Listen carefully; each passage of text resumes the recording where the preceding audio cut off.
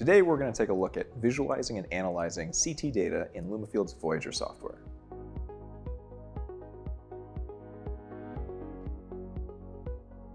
X-ray CT is a powerful tool for engineers, product designers, and manufacturing engineers to understand the products that they're building, as well as the manufacturing processes that produce them.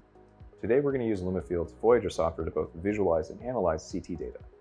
First, let's take a look at the overall layout of Voyager. On the left, we have our data panel, which organizes all of the data in the project. Below that, we have our bookmarks, which are snapshots of state in the project. We'll return to those later in this video. Up top, we have our button that takes us back to the project dashboard. We have our scan title, and then we have the toolbar. The toolbar is where you can find all of the powerful visualization and analysis features in Voyager. On the far right, we have our settings for the project, as well as our share button, which lets you share the project with colleagues. On the far right, we've got our attributes panel, which adjusts based on what you have selected from the data panel. Here we have a volume, a aligned ROI, or region of interest, and so we have all of our volumetric visualization tools and metadata displayed. Over the viewport, we have our data selector, which lets us select different pieces of data to visualize in the main viewport. To the right of our data selector, we have our slice selector, which allows you to select different cross-sections of the object. Now that we know the basic layout of Voyager, let's take a closer look at the attributes panel. The attributes panel contains both navigation tools as well as visualization tools. So at the top of the attributes panel, we have the crop tools, which when enabled, allow us to slice through the data and exclude volumes from being visualized. So this can be really useful to exclude, say, support structures, other parts of assembly that are getting in the way of perceiving some internal structure. So this is really useful with CT data to be able to kind of carve away at the outside of a scan. So let me turn the crop off again, and I'm going to instead turn on our slice planes. So this visualizes where our, what we call our cardinal slice planes, or XYZ slice planes, are in this oriented volume. So I'm going to switch to split screen mode so we can actually see where we are in this 3D view on the right. And as I move this slider here on the bottom, you can see the slider on the right moving, the X slider on the right moving, and you can also see that red slice plane on the left moving. We use color coding of the slice planes to make it easier to navigate these 3D volumes. X is color-coded red, Y is color-coded green, and Z is color-coded blue. The way I like to remember this is XYZ, RGB. This is a common convention in CAD tools. Next, let's talk about the range mapper. In order to understand the range mapper, we need to revisit what X-ray CT values actually correspond to. In a reconstruction, the brighter values correspond to denser materials, things like metals, for example, and the darker values correspond to less dense materials, things like plastics. So if we look at this AirPod reconstruction, we can see that the battery, magnets, some of the audio driver are dense materials because they show up as very bright, and then the plastic enclosure shows up as this less dense, darker gray. To make it easier to see the subtle differences between materials, the range mapper lets us map those gray values to different colors. In addition to letting us map different colors to those raw attenuation values, the range mapper gives us powerful tools for untangling different materials in a scan. As you can see at the top of the range mapper, we have a plot with these different spikes. Those different spikes correspond to different materials in the reconstruction. The interesting thing about CT, unlike lots of other 3D scanning technologies, is it can actually see air. So the leftmost peak in the range mapper corresponds typically to air. So generally when I open up a new scan, I move this leftmost handle a little bit to the right, so it's just to the right of that handle. And you can see that we've eliminated the air, and now we're just actually seeing those lower attenuation values, those softer or those less dense polymers, and that little silicone ear tip here. So if I keep moving this left range mapper handle to the right, I'm going to steadily remove more and more of those lower attenuation materials. So you can see that there's another little bump here corresponding to those polymer components. And now We've removed those, and so we've essentially unpackaged the AirPod. So we can see all of this really fantastic detail inside the structure now that we've taken away that plastic enclosure. You can see we've got another bump here. I'm going to go ahead and bring back our 2D slice so we can better see inside the AirPod. As I move this further to the right, you can see the inside of that battery disappear.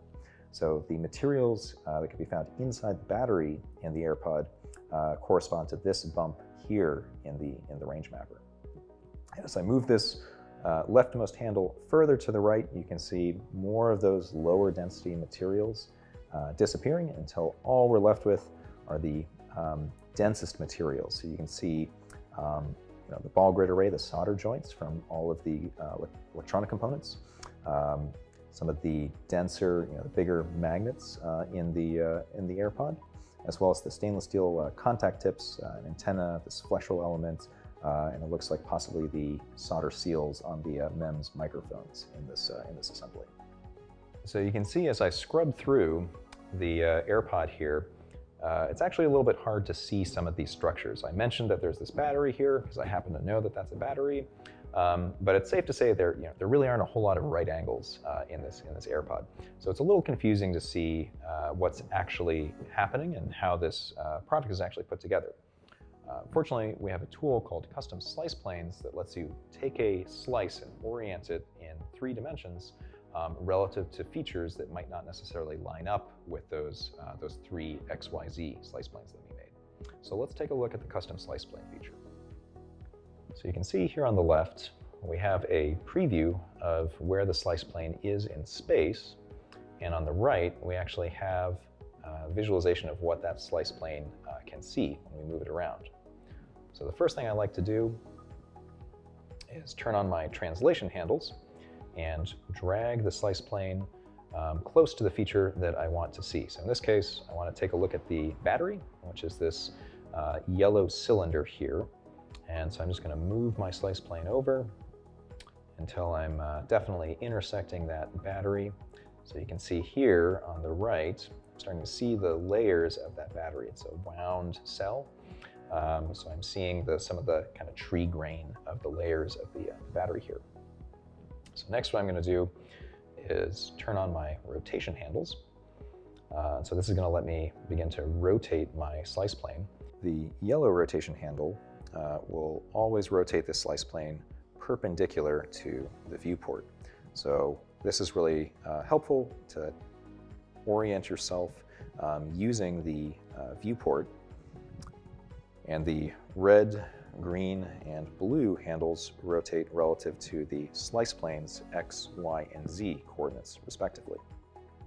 So you can see that we have the battery in frame here. So I'm going to go ahead and orient myself perpendicular to the battery and just use that yellow handle to rotate. You can start to see that battery coming into frame here on the right. I'm going to go ahead and toggle over to my ROI and just adjust my visualization settings a little bit so I can better see the battery. So I'm removing some of that plastic around the outside. I'm going to zoom in just a little bit. And so now I'm going to just rotate a little bit more. So I'm squared up against that battery, and I'm going to come in from the top and rotate a little bit more to make sure that we're nice and aligned. So now, when I run my slice plane, we can see that those battery layers are staying in the same place, but you can also see that I'm not actually getting the entire battery. I'm bottoming out the slice plane here at 0. So I'm going to turn my translation handles back on, and I'm just going to move that slice plane back to the beginning of the battery. And you can see that there's a little bit of a transition here where I've got the case of the battery on one side and the battery layers on the other side. So that means that I'm not fully aligned yet.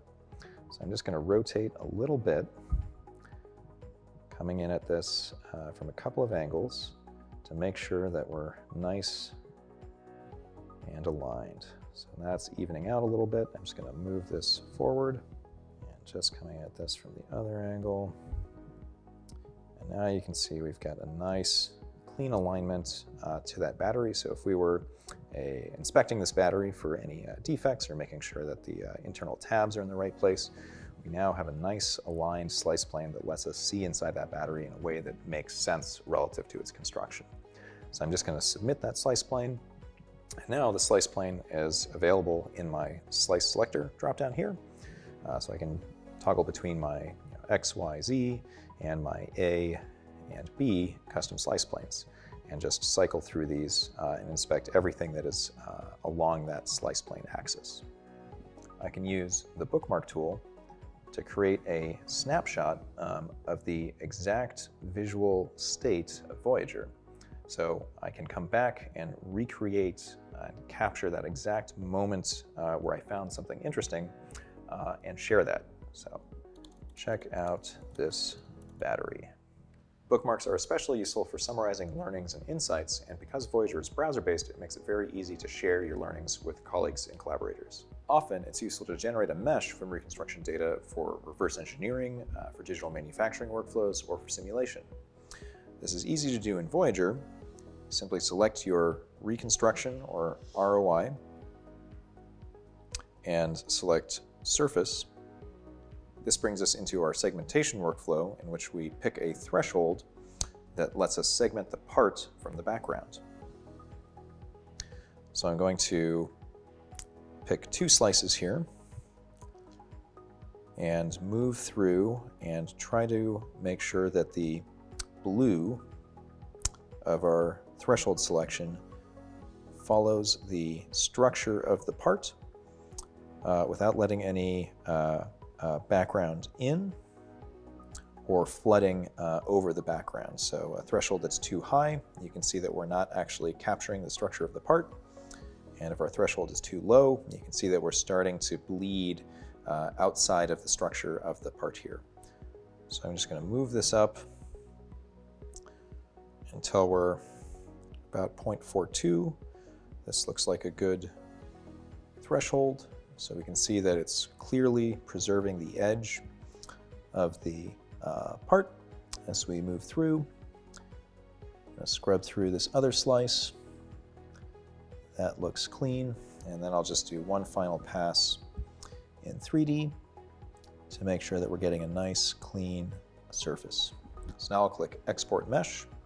This sends a mesh generation task to the cloud. And once that mesh is ready, Voyager will notify you that it's available for download. Today we covered the basics of visualization and analysis of CT data in Voyager. There are many other advanced workflows and capabilities in the software. For additional tutorials and workflows, please visit our support page.